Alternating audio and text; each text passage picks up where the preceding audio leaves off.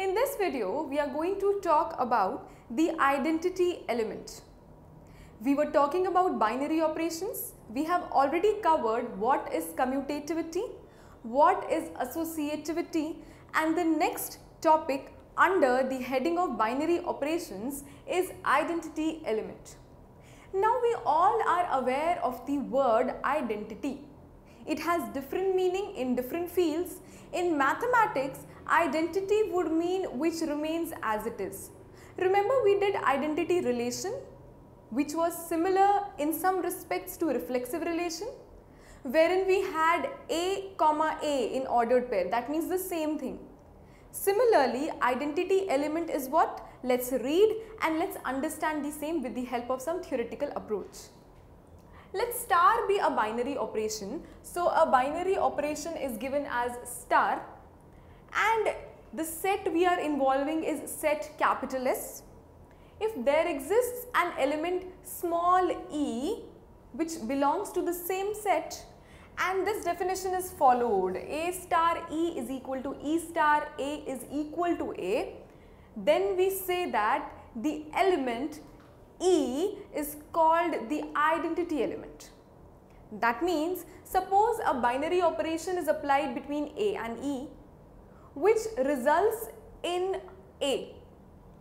And the order does not matter. If I apply the same binary operation to first E then A, then also I get A. That means no change happens on application of small e with A. That means we are talking about the identity element E. Now let's see some examples to understand this concept of identity element better.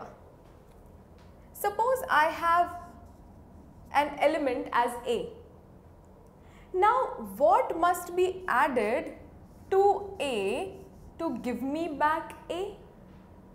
That means what should be the sum of A with something to give me back A only? So the element that needs to be added is 0. Similarly, I can say that 0 plus A is also equal to A.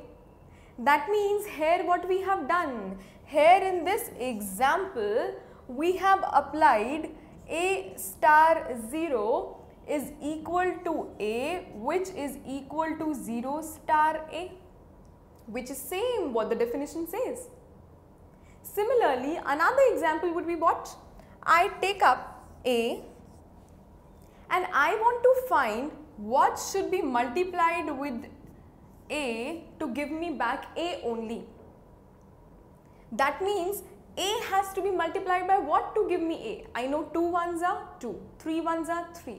If you want to have the same element all over again, you need to multiply by 1, which is ultimately equal to 1 into A only. So in the first example, what is the identity element? Here 0 is identity element. Whereas in the second example, what is the identity element? 1 is the identity element. Why? Because applying the operation of the given number or the element with 1 in this case and with 0 in this case does not change my answer. What about the third example? The third example says I don't have A or 1 or 2, rather I have a natural number n. Now what must be multiplied with this natural number to obtain n again? What must be multiplied with n to obtain n? And the category is for sure of natural numbers because it is written as n. So 1 can be multiplied, so the answer is 1. 1 is the identity element.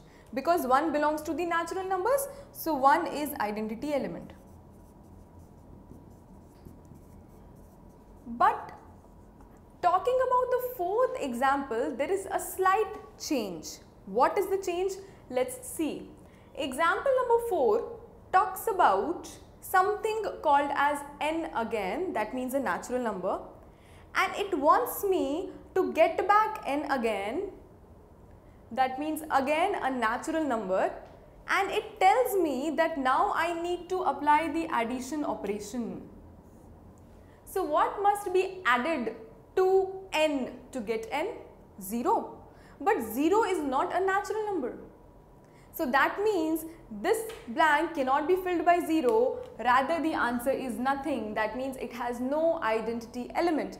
Why? Because if I want to fill 0 here, 0 cannot be filled because 0 is not a natural number. So this example has no identity element.